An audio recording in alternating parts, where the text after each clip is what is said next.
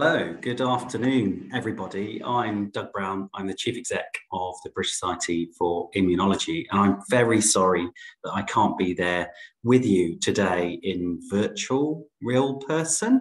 Unfortunately, I had an urgent family issue that I have to see to, so I hope it's okay with you, but you have my recording of the presentation that I was due to give you at the seminar this afternoon. So very sorry that I can't be there, but very pleased that technology is bringing me there in one way or another. So to let me start my presentation, let me just share my screen, and the presentation I am going to give you, which is here. And I've got a few slides to present that just takes you through what the BSI is, who we are, what we do, and specifically what we've been doing in that One Health, One Medicine space that is the theme, of course, for today's seminar, and then some thoughts and reflections on next steps that we feel would be important for the immunology space, but also One Health in general. So who are we as the BSI? And let me just move this icon so you can see who we are. We are a charity and we operate across the world, even though we are based in the UK and we are the British Society for Immunology, but we do interact with many individuals and organisations across the world on immunology matters. Our vision and our mission is here at the top corner of the screen, and essentially it's to do with really anything in immunology, and that means anything for animal and human immunology. So our vision is looking for better health for all through immunology. Say that's not just people, not just humans, but animals as well. And our mission is really look to support the immunology community to help drive scientific discovery and make a positive impact on health. So again, that is human and animal health. In the center here, we have a wonderful diagram which really pulls together our strategy as it stands at the moment. And there are three main elements to our strategy: connecting community, championing careers, and catalyzing change. The connected community is really looking at doing pretty much what it says on the tin, and as much as we can, working across the immunology community, all of the different sectors, all of the different research disciplines and career stages, to bring group either all together or to bring groupings of them together around similar interests, to try and support that collaboration, support that co-working, to enable the researchers to get the best out of their research and other work in immunology. The second area is championing careers. So this is very important to us, and this is lifelong career support. So not just those coming through university, postgraduate PhDs and early career researchers, but also those later on in their career journeys to be able to get the support from us, but also provide their support back to those that are earlier on in their careers. And we've got a lot of initiatives that supports people, again, in all of those different sectors that we work across. And then there's catalyzing change, which is really, in a nutshell, the work and the influencing that we can do as the British Society for Immunology on behalf of our members to tweak, to modify, to change, to build the environment that will allow immunology research and work in immunology to thrive, to deliver better outcomes for health, for animal and human health. So there's a lot that we're doing in this space, and again, I'll come on to this a little bit more in more detail in a couple of slides' time. So this is the BSI, and we're known as a learner society, and I'm sure many of you will understand what a learner society is, but there's a definition that I pulled off from a trusty Google search. And I mean, in all honesty, a learner society is could be seen as quite a stuffy or even pretentious way of describing what an organization is like ours.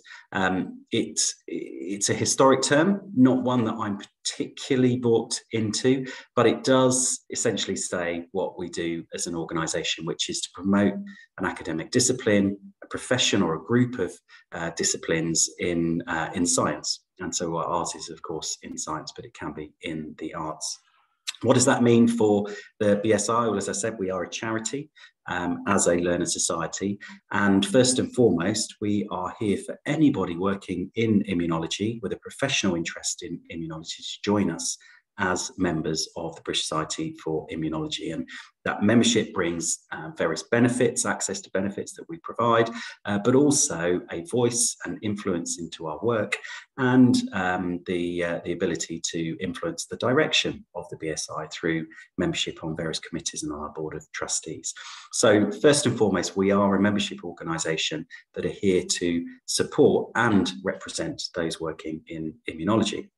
And I've mentioned across different sectors, this is really important to us. So we've got lots of cross-cutting ways of looking at this. So we support people throughout their career, as I've mentioned, in their research discipline across human and animal health. So anything that has anything to do with immunology is absolutely relevant, but also the different sectors. So this could be academia, this can be in the clinic, in industry, biotech or pharma, but in government bodies, in other charities, in policy-making organisations, and again, in the UK, but also worldwide. About 10% of our members are from overseas. So huge reach into all of those different sectors for anyone who has that professional interest in immunology. And as I've mentioned already, we really look to support our members to get the best out of their work. So we listen to our members and we try and develop our own areas of work that we can deliver directly, but also provide that leading voice on immunology matters to the UK, but also the rest of the world. And we've done a lot of this in vaccination, in COVID, of course, over the last couple of years, and I'll come on to that again in a little bit more detail in a second. So for those of you there, I'm sure you have a very good understanding of our immune system. If anything, if you didn't before going through the pandemic, you do. My friends, when I got this job, they say, "Are you working for the British Society for who?" And now I've got those same friends telling me about my B cells and my T cells, with thanks to all of that promotion of science during the course of the pandemic. So this isn't really to teach you to suck eggs or anything like that. It's just a run through of, I guess, how passionate we are about immunology and the immune system. I'm a past immunologist. I say past because my knowledge is a little bit out of date. I did my postdoctoral research in immunology. But this is the kind of thing that gets us up in the morning. And we would say this, wouldn't we? But immunology and the immune system is core to our survival and is absolutely involved in pretty much any major disease that affects humans and animals. And what we've seen from the research over the years is that by understanding our immune system, we can achieve the things that have just flashed up on the screen. So we can understand disease even better. We can try and find ways to diagnose different conditions better, provide a prognosis. Through immunology, there have been development of treatments and cures, either using the immune system to deliver those treatments and cures, or targeting the immune system to modify it to deliver that curative or treatment effect. And of course, being able to prevent different infections or potentially reduce your risk of various other diseases as well. So there's a lot that we have achieved from understanding our immune system, but a lot more that we can still do going forward. And if we have a look at disease areas and I guess the research areas that have been relevant to both human and animal research, they are many actually, and they just a snapshot of them here, looking at cancer, for example, immunotherapies for cancer, understanding autoimmunity, vaccinations, of course, allergies, immunodeficiency, infections, transplantations, antimicrobial resistance. And there are a few emerging areas as well that if we can understand this, perhaps these diseases can be targeted with an immune-based approach, like dementia, like some cardiovascular areas, and maybe helping from an obesity perspective as well. And of course, next generation cancer immunotherapies as well. So lots of results we've seen from the research so far for human and animal health, but a lot more that we can achieve. And I think relevant to the seminar this afternoon, the real key here is that this is relevant to both animal and human health across One Health, we call it. I know you're more familiar with the term One Medicine, but this is something that absolutely our members are working towards.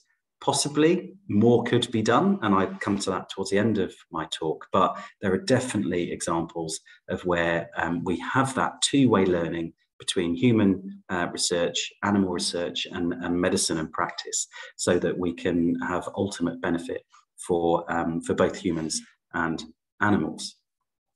So coming to our work more widely, and I guess giving you a bit more insight into how we deliver on that opportunity that I presented on the last slide, that actually by working as the BSI across the community, how can we really draw out the benefits for research, for translation, clinical delivery, and ultimately human and animal health? Well, first and foremost, our membership is growing, which means partly the BSI is maybe looking a little bit more popular, but also we feel the community, at least the community that is engaging with us, is growing as well. And we've got over 4,500 members currently. That membership is nearly doubled, I would say, in the last 4 to 5 years, which has been absolutely fantastic to get that engagement, again, across the different sectors, career stages, and different research disciplines. We've also been very busy over the last couple of years from a pandemic perspective. In the UK, we and our members very early on identified actually COVID-19, which is a disease caused by SARS-CoV-2, is in effect an immunological disorder. So it is where your immune system becomes overactive and then starts attacking different organs around the body in severe disease, which leads to that severe disease and death. So we worked across our community to help them reorganize, self-organize, but also doing it in a strategic way so that we could work in 3 different areas: research, policy, and public engagement. We worked from a research perspective in trying to mobilize researchers that working in different parts of immunology. Clearly, they hadn't researched COVID-19 previously because it was SARS-CoV-2 was an emerging pathogen, but we had the skills and expertise out there across the UK that we could harness and pull together rapidly to get samples from patients, to analyze those samples and try to give us some insights into what's going on from an immunological perspective. And we managed to secure several £1 million worth of funding from UK government for a big national consortium that we supported the delivery of during the pandemic, alongside a number of other projects and programs of work where really our role was to bring the community together, to support that and facilitate that collaboration and partnership working to speed up our discovery and our understanding of the pandemic and the pathogen. With the back of that, and at the same time, we worked from a policy perspective where we established an expert task force, worked with our members to bring the voice of immunology to the table, central government, where policies were being developed, looking at dosing schedules, looking at how we can best deploy vaccines out there to the public, in particular to various different communities that there are, looking at whether it's 1, 2, 3, 4 doses that are needed, the type of vaccine platform. All of those things needed an immunology voice to contribute, and we were able to bring the community to those discussions. And a big part of our work was on public engagement as well, where we wanted to make sure that the general public were able to access accurate, up-to-date, readily, freely available information about the virus, about the disease, and particularly about vaccines, so that we could be answering the common questions that are out there as they emerged, to try and enable people to get the information that they need to be able to make the decision, hopefully, to become vaccinated. against COVID-19. So lots of work on the pandemic, and you know, this is the type of work we've been doing in other disease areas and other research areas, but it all came together, and of course a huge focus for us over the last couple of years, which is continuing. We've also got a number of projects that we're working on beyond COVID-19, either before, during, and now in the latter stages of the pandemic, so to speak. So we work within the autoimmunity research space, focusing on human autoimmunity disorders, where we've brought in over £1 million worth of funding to look at this area, not as disease silos, but actually what are those biological mechanisms at play that run across a number of different disease areas, so that we can try and have a different approach to identifying new treatments, new ways of diagnosing, and other approaches. Also working in cancer immunology, and I'll speak to this in a little bit more detail in a second, but our veterinary vaccines report, where we have been working with those who are working improving animal health, with a focus, I would say, on veterinary immunology and veterinary vaccination. And I say I can talk to that a little bit more detail in a second.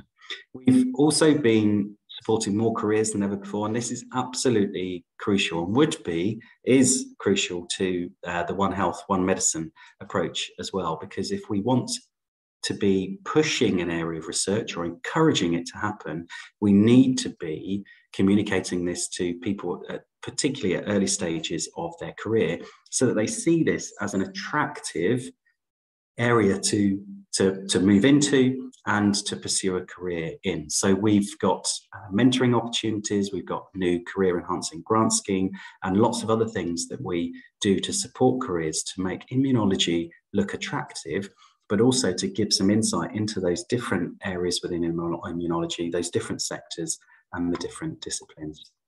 And we also have 3 academic journals, one which has been long-standing for 60 years called Clinical and Experimental Immunology, but also 2 others that we've launched in the last couple of years around immunotherapy advances and discovery immunology. They're fantastic journals. The 2 new ones, Immunotherapy Advances and Discovery Immunology, are pure open access, which means once it's published, it's open therefore from day one to the general public to be able to access. It's not behind a paywall. And within these journals, we do accept manuscripts looking at human research, looking at animal research, and One Health research as well.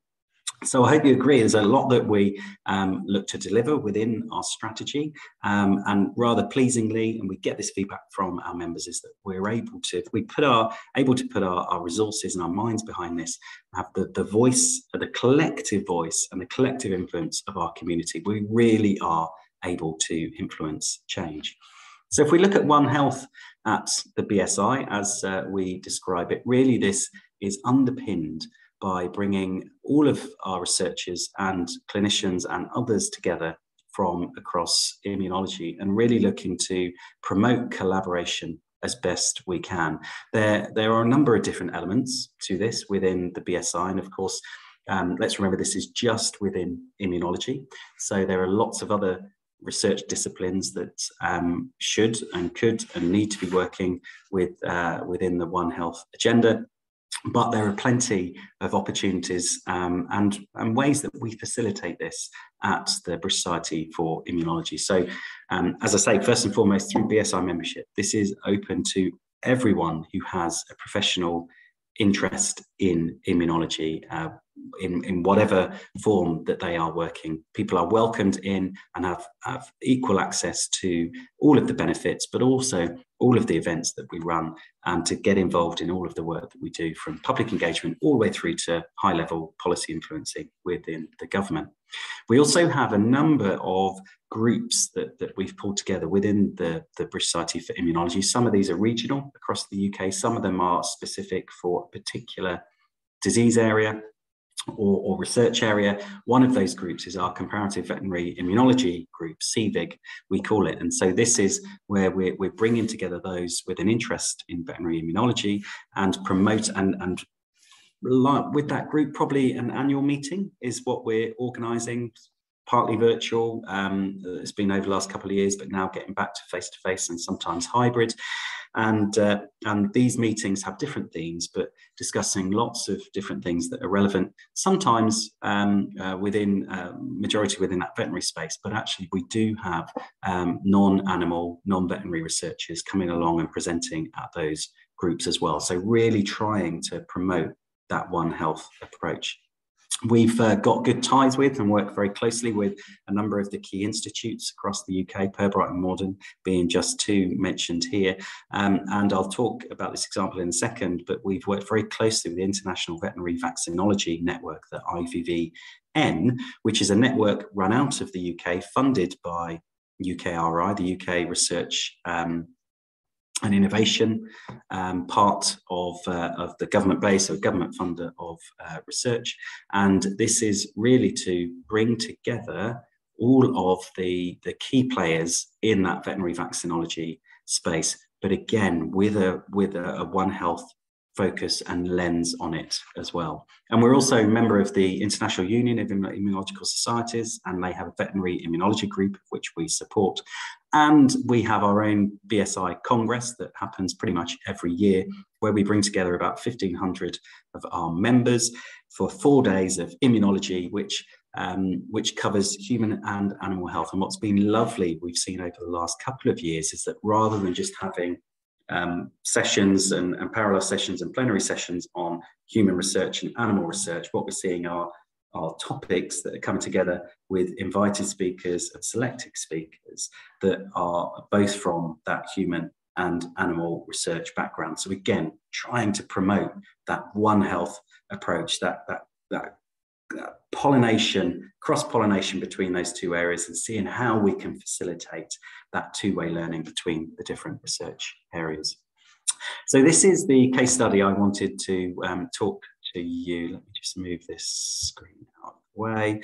Wanted to talk to you about, and I thoroughly recommend you have a read if you haven't already, but this was a report that we pulled together in collaboration with the International Veterinary Vaccinology Network, the IVVN, because both of us wanted to really put a spotlight on this area of research and raise its profile with a number of different audiences, with the policymakers, with the research funders, with industry, but also the academic sector as well, with one of the aims to try and promote this and demonstrate what is being achieved and what could be achieved from a career in this area of research, so that we could bring more of those early career researchers in, get more people excited, build the capacity and build our ability to deliver even more within veterinary vaccinology and One Health.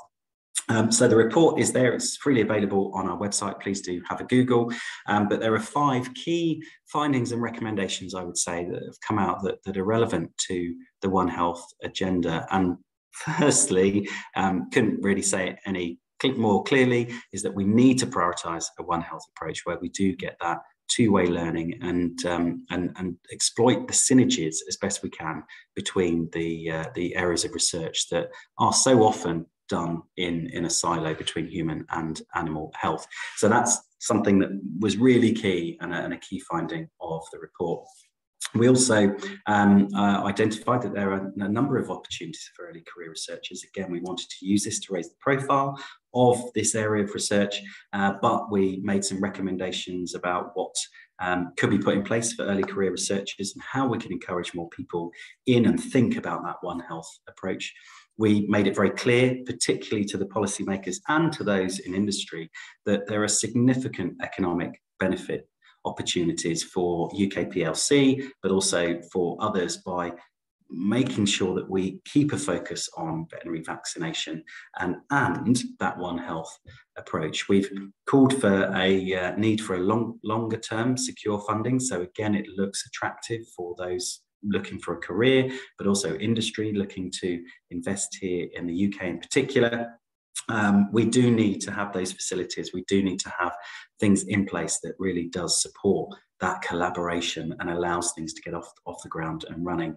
And we made it very clear, evidence-based, that the UK is world leading in this, and could be even more of a global beacon when it comes to veterinary vaccinology, but also to One Health as well. So we're using this report we've sent it out to policymakers, to industry, to academics, had a good comms and dissemination plan around this, and looking to really promote this as much as we can, so that we can create the environment within the UK in particular that allows this One Health and veterinary vaccinology field to thrive. So hopefully a nice explanation of a case study that we've done, or a case study of an activity we delivered at the BSISA. Very happy for you to go and get it from our website. Do have a read. It's most definitely worth it. So really my final slide is, where next for One Health, One Medicine, Immunology. And again, I apologies for not being there, because I'd love to have been part of the Q&A later on this afternoon. But at the British Society for Immunology, we really strongly believe there's a huge opportunity within immunology for One Health, One Medicine, for both human and animal health. And that's bang in our mission, it's bang in our vision, and exactly what we are working towards. That said, we feel that there is more that we can do, of course, more that others can do. There's always more that we can do. And I look forward to hearing the outcomes of the discussion today, because I would absolutely be taking this back into the British Society for Immunology to see what more we could do to promote that collaboration and that One Health approach within our community, and through the influencers and the policymakers that we have connection with. That said, always want and need to do more. We want to be continuing to raise the profile. I think we need to do that as a sector, those that are involved in One Health and One Medicine. We need to support networking and collaboration. I mentioned a few ways that we've done that already at the BSI, but I'm sure there's more that we can do. And the funders, so government funders of research, charity funders of research, industry, we really need to, I think, have a look at the funding opportunities that are out there and make sure that these funding opportunities allow for a One Health, One Medicine approach across the sector, because that is quite likely currently a hurdle, but could be a huge facilitator to enable this to happen. So I'm going to leave my presentation there. More information can be found on our website just here. And as again, I'm very sorry that I can't be with you virtually live today and during the Q&A session, but I hope the Q&A session goes well. I look forward to hearing the outcomes from it. And thank you very much for inviting me to send in this recording. It's been a real honour and a real privilege, and I look forward to working with you going forwards. Thank you.